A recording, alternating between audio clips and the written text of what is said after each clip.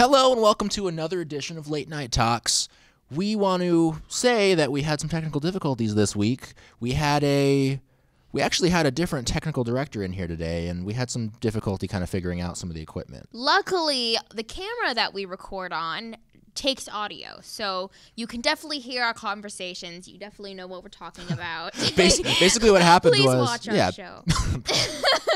Please don't click away from this show. Exactly. We don't have the microphone audio from the show, so luckily we had some backup audio recording in another part of the room, and that's why we have subpar audio on today's show. Right. We also have, I believe, the first 2 or 3 minutes of the show, the camera doesn't even pan over to our guests at all. Yeah, we were just having technical difficulties. This was a hard theme. week. That's a theme with LNT. Yeah, this was a hard week for our technical staff. Exactly. But we still have the show for you guys, and it's a pretty interesting show. We have 2 Hart District teachers. And just FYI, you will not be able to see them for the first 2 or so minutes of the interview. Right. Because the camera kind of had an error and it stayed on us. So but you just see more of us. Exactly. You'll be hearing their voices, and eventually it fixes itself and we see our 2 guests. Right. And who are our 2 guests? These are 2 Hart District teachers, Julie Huffman and Ravinder Athwal, and they will be going on a NASA mission. It's called the Sophia mission, and they will be going on a 747 Yeah, a modified Boeing 747. Okay. They're going to be traveling thousands of feet in the air with a very expensive piece of equipment, a very powerful telescope. They're basically going up into the air in order to get clearer, more crisp shots of some really like exoplanets, and aliens. Possibly aliens. Would Maybe you, if aliens.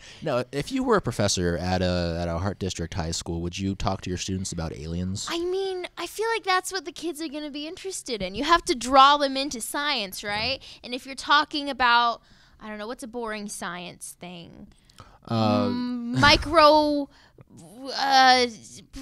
organism, nucleuses, then maybe... the professors are going to have such a good time hearing this part of the show later on. I know, but yeah, aliens are cool. And we talk about the possibility of extraterrestrial extraterrestrial life. Extraterrestrial life. Exactly. Late Night Talks. It's really late, you guys. It's 6:03 p.m. We're as good as college radio gets. Exactly. So not that good. But we still have an awesome show for you guys. And the audio it's there, and you'll be able to listen to the entire it's show. subpar, but you can understand us. Exactly. And we will apologize for that now, and it will be better next week. Exactly. Well, I hope you guys enjoy the show, and we will be back with Julie Huffman and Ravinder Athwal from the Hart District. Bye. They've been very caring. They care about every single student that's in the class. Yeah, everyone seems to be like pretty friendly with each other. Like no one's really afraid to ask each other for help. Working with other people, not being ornery, actually, listening to what people say, collaborating with them to create a really good product. It's great to use the same stuff the pros use, especially at a community college. Hopefully we give them a pathway to have their creativity showcased. I've gotten a great education. I love the access to equipment. I've made lifelong friendships. I have great teachers.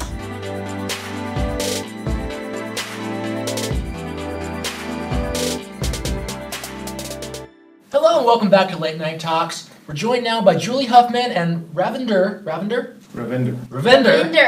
Athwal. What's so interesting about you guys? What's going to be happening later this year? What isn't interesting about us? We are going up on a NASA Sophia mission, representing our school district and kind of science educators all around the country. And you guys are from the Hart School District. You're local to the Santa Cruz Valley. Yes. And you guys are going on a NASA mission. What exactly is that NASA mission? Okay, the NASA mission, it's acronym, SOFIA is an acronym for Stratospheric Observatory for Infrared Astronomy. So what we do on this NASA mission is we observe other planets and celestial objects in a specially outfitted NASA plane that goes above the atmosphere. Wow. And we use specially special equipment that is made so that it observes things above the atmosphere, and we can get readings that we can't get on the ground. So surely a lot of professors would love to go on a NASA mission so that they can come back and report to their students. Why were you guys put in a position to be able to do this? We were just very, very fortunate. We heard about the program. NASA has set this up to try to elicit excitement and energy and achievement in students around the country. And they've gone out looking for districts to work with them. They came to ours in September. We saw them out at a conference, and they were soliciting people, and they said that if we could get a team together, we could go up. So we got busy and got a team together. There are 12 of us involved, and we're just 12 that are from the Heart District. Yeah, 12 from the Heart District. It's pretty much my understanding that's the biggest group NASA's ever had. There are, on our particular group is being cut in half. 6 of us are going up this fall, and the other 6 are going next fall. And the only other groups that I know of that have multiple teachers, Anaheim I believe is taking up 3 teachers. That's about the closest to the volume. Wow. Yes. So we're pretty excited. So were your students excited? I'm sure they saw the press release and kind of freaked out when they saw all of you guys in your NASA t-shirts. I had a bunch of students that just came up to me and like, Ravinder, my grandma saw you. You're going up to NASA. And I was like, yeah, I am. And I didn't want to be, too rude and too, but it was fun. It was fun to see their excitement in their faces. It was fun to see parents do the same thing. It was fun to see other teachers be excited about it as well. So what's the process? How do you guys get selected to be one of the 12? All of our teachers had to apply. It was a pretty lengthy application. They had to write quite a bit about themselves, their history and science education, all of their science teaching credentials, and thoughts and current teachers of astronomy, physics, or earth science. Yeah, so. And talk about why they were excited about going up and what they plan to be able to bring back to their own students. And then that information went to a panel. NASA, the actual SETI Institute, which is kind of where Sophia lands, no pun intended, where Sophia lands under, and then WestEd. And WestEd is an organization that collects data, educational data, so that our ambassadors that go out on the plane, they are, part of the deal is that they have to go back and do 2 weeks of NASA Sophia instruction in their own classrooms, and WestEd will collect that data. So those 3 groups sat down together and looked at every single application and actually spoke to me. I got interviewed about each one of you guys, and that's kind of how they made their final decisions. And the data you're going to collect up there, you're going to be going up on this Boeing aircraft, 39,000 to 45,000 feet above. We call that almost space at my house, yeah. What is space? So 45,000 will be the level you guys hit, the top level. What is space? We're going to go above 40. It's my understanding from the NASA people we will get almost to 50,000. And 60,000 is where you see darkness and the curvature of the Earth. So and the mission, I consider it to be almost space. I consider it to be almost space. But I mean, technically there's other spheres of the Earth's atmosphere that are above that, all the way up to the thermosphere, which go up to 120,000 feet. Right. But we get pretty far up there, above most of the atmosphere, most of all of the stuff that blocks off the sun's rays and all the radiation. Okay. And the mission is about 10 to 12 days?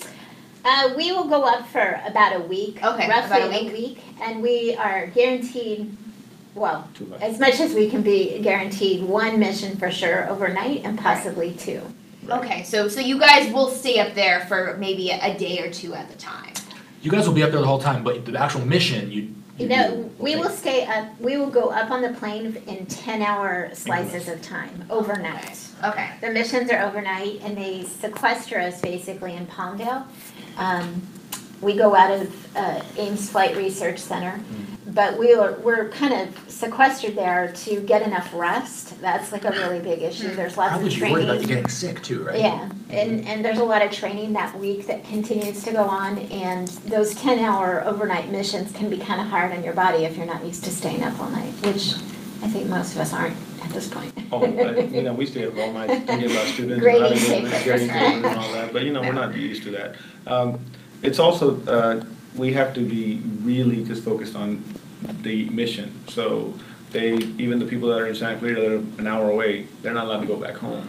So it's 24 hours a day for a week, away from your family, away from everything.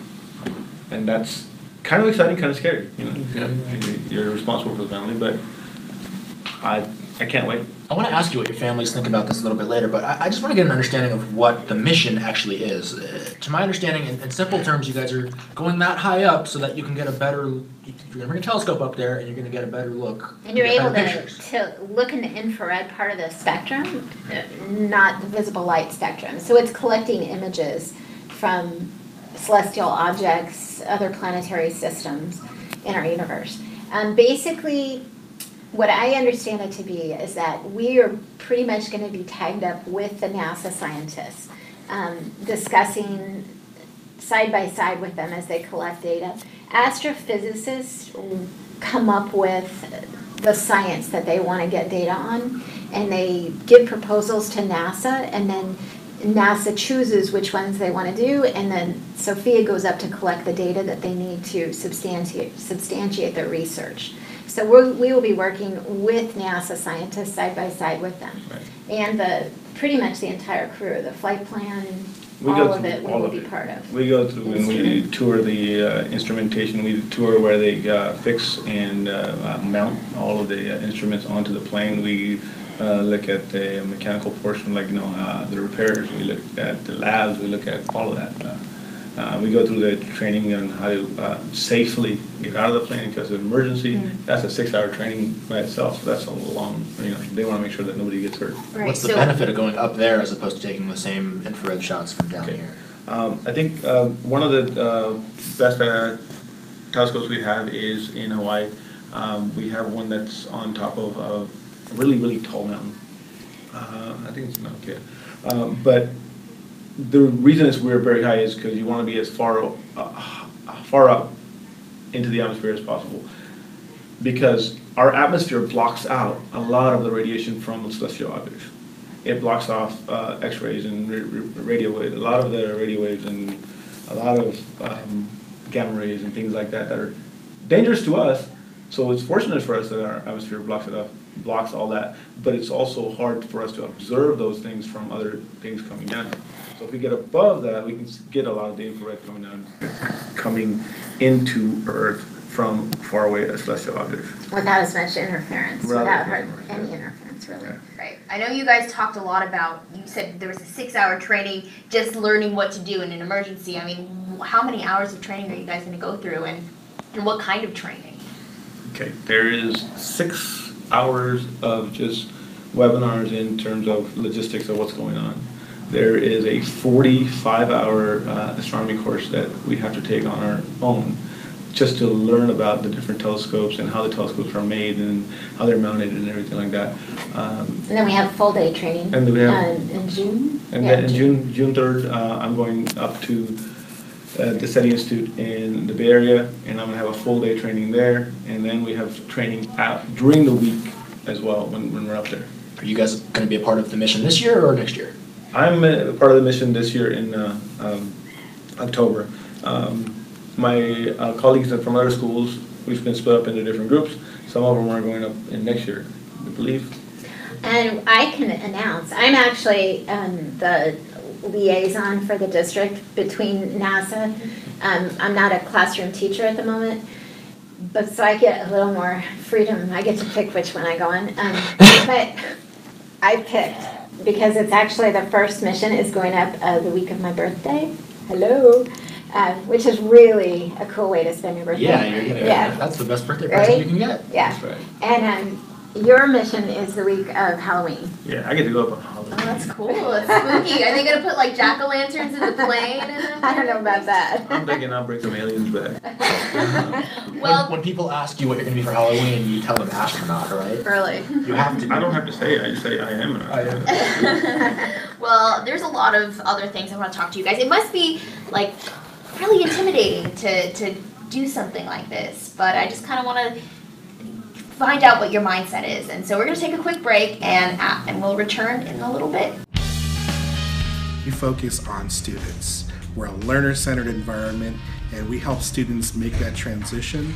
And we're live with Canyons Radio, your only radio station for College of the Canyons. They take the time out of their day and out of their work schedule to really make sure that the students here are getting the best that they can. There's a lot of input from the teachers as well as different materials that you can work with. It's really friendly here. Like, all the students are so nice and everybody kind of seems to want to get to know each other. They come in here and they just want to present great pictures and beautiful art. The COC MEA program has given me many tools to use in the field, and I love using the same equipment as the pros.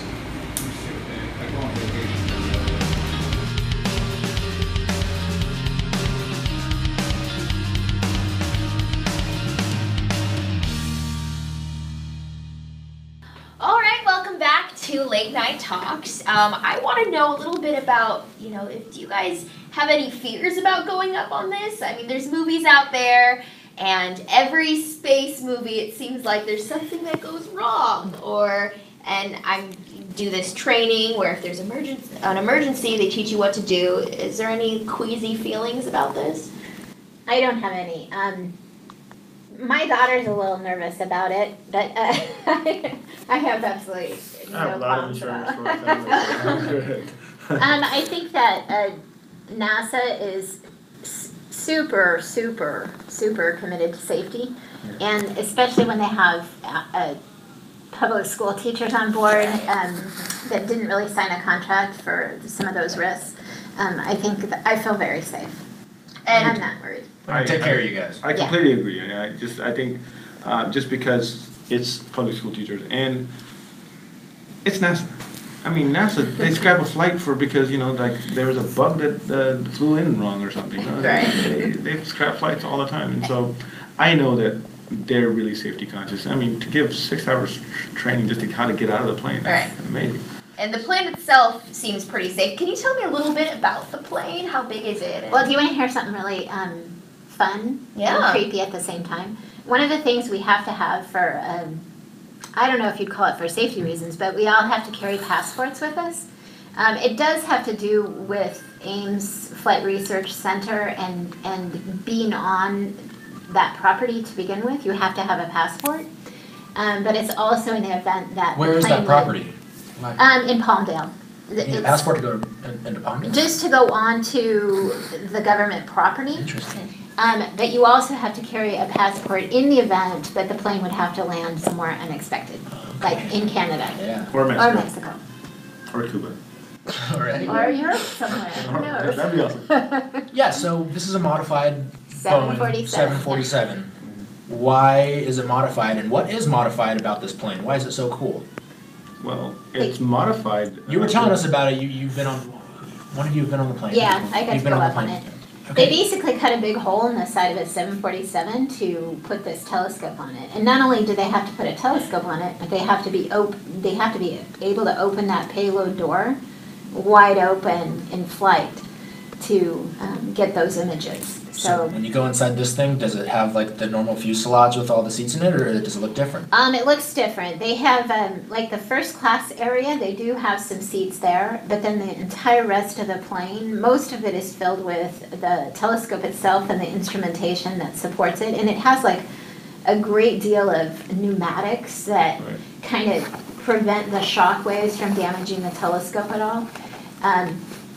And it's all instrumentation. It looks kind of like mission control inside. There's computers set up the whole length of the interior, and it's all instrumentation. Well, the telescopes have to be aimed at certain celestial objects, and they have to stay aimed at that thing for a long period of time, even though the plane is moving. So there has to be a lot of that instrumentation, the shocks, the hydraulic system will keep it focused on that particular thing that you're observing. So that's part of the instrumentation. The other part of the instrumentation, they got to cool this, because you're observing infrared, you have to cool these things down to really, really cold temperatures so that you can observe the heat, which is infrared energy, coming from these things. I know that, I mean, like, NASA is a big deal, obviously. It's the space station, and you guys are you intimidated to work with scientists or anything like that? I mean, I'm listening to you guys talk about science, and I'm like, oh, I don't know if I really know what they're talking about. Are you guys scared about like talking to NASA scientists, and is that going to be intimidating? The plane has been around for quite a while. I'm not going to venture to guess how many years, but it has been around for a while. So the scientists are used to working with lay people. I think that the plan has changed. It used to be that they would take up teachers from all over the country at all different grade levels, all different content areas, and they did change the program recently to just include physics, earth, and astronomy teachers because they have the degrees already and the expertise. Obviously, probably not quite the same thing as a NASA engineer. Probably not. Who specializes in. But in a certain respect, you do speak the same language that they do. Absolutely. And some of us speak a better language than others. I'm a chemistry teacher, so I'm a little uncomfortable with some of it, but some of it I'm very comfortable with. So the whole. I speak and translate student language. All the time. I am not anymore. So student language is, I think I would be intimidated by student language, because students sometimes intimidate me. But I don't think NASA scientists would intimidate me. We're like excited to hang with the nerds. Oh yeah, we're like big geeks and nerds. Yeah. You're going to be up there with that big piece of equipment. That telescope must be expensive. Yes, yes. Very, very expensive. Yeah. And it's done through a partnership with the German aerospace, DLR, I think is the name of it. So they've spent quite a bit of money getting that funded. You hear a lot of people complaining about NASA not getting the funding that some people think it should have. Yet, I still see missions going on. Why do people have this notion that NASA is defunct and we don't hear so much from them anymore? We don't see astronauts going here and there. Well, there was a push several years ago to privatize spaceflight. Which did take some funding away from NASA. For companies like SpaceX. Right. Okay. To start making it more competitive in the private world. We were very glad that this got funded. We were told back during the early phases of this that there was a possibility there wouldn't be funding in this budget, but there was, and there is, and that's what we're thrilled about. Do you think the future of space travel will be a private company like SpaceX, or do you think NASA will continue to push forward and be the one possibly who goes to Mars? I think they're going to work together. I think it's going to be a cooperation between public and private. It's not going to be a private because private can't take the losses, and it's not going to be just public because public they need a profit motive in order to be more efficient. So together, I think it'll work better. Mars is the new big thing. Is that kind of the next big step humanity might take? I would say so. Flight from the moon to Mars is a distinct possibility. I don't know if that'll happen in my lifetime. Is that the way they would do it? They wouldn't go straight from here to Mars? They'd go to the moon and then to Mars? That's what I believe right now, is that they would leave for Mars because of the atmosphere or the lack of atmosphere and issues of gravity. They'd have an easier time going from there. That's what I believe right now, but I have not really looked into it in a little while. So, as far as the infrared photos that you guys are taking go, are you guys going to be taking pictures of bodies like Mars, or are we looking even further than that? Further than that. Further, way further. They just were able, one of the recent things that Sophia did was to look at the, I have it somewhere, it's got a really crazy name to it, the Epsilon Eridan, the new solar system, the planetary system that you read all about in the papers. And so Sophia was able to actually confirm the fact that it is a planetary system very similar to ours. So they were collecting data on that as well. So they're going out into the universe. And they could find, I believe they're called exoplanets? Yes. Planets that are like Earth-like, exactly. or could be in the same, it's further away from its star. It's about as far away from its star as we are from our sun. So there could be life there. Are you guys going to be making progress on finding other human life when you go on your mission? You know what, lately there's been a lot of just from the Hubble telescope and some of the other telescopes that are already out there, they're finding a lot of planets that are Earth-like. they're much bigger than Earth, but there are a lot of them that are possibly habitable. Yeah, same planetary orbit. Right. I would think it's very arrogant to think that We're it's the only impossible. That's all I'm I agree. gonna say. I agree. It would be very arrogant to think that we're the only ones. But again, until you actually confirm life, you can't say that it exists. So it's just a scientific belief of mine. Until you actually confirm that something actually has happened, you can't say that it has or has not. That's more of a scientific But I process. think it would be arrogant to think that it couldn't be. Oh, I didn't say it As was huge, as massive as our universe is, right? True. And then we talk about that with our students all the time. That, think about the probabilities of not having life. Think about the billions and billions of stars just in our galaxy. And of those billions and billions of stars, there are probably billions and billions of planets. And if there's billions and billions of planets, there got to be at least one other one. Right. Yeah. Do you do a lot of science? Do science teachers talk about this together? Is that something like, do you believe that there might be some extraterrestrial life? Some more than others, but yeah. I'm an astronomy teacher, so I get to think about those kind of things. I have students that are a little different, so they get excited about talking about the conspiracy theories, and they're excited about talking about that life actually exists. And sometimes you got to take them on that tangent in order to get them excited and bring them back so that they can learn about the planets, they can learn about the stars, they can learn about everything else. Because you have to get them excited first, and then go, okay, yeah, let's learn how it could possibly happen. I want to thank you two for joining us today. It's been fascinating learning about, I don't know, we have locals here who are going to be doing something that I think is very important, and it's cool to have you guys in the studio, and I thank you for coming down and talking to us. Thank you. Thank you. Can you guys tell us a little bit about the mission? Like, when will it be taking off? When can we expect to hear about how it went, etc.? Well, I believe I'm going on the one in September. I'm going in October, so I'm going after you. And I don't think we're allowed to share those results for a while, right? The dates? Yeah. No, the dates we can, but I don't think the results of what we actually learn until. Yeah, we won't be able to share that right away.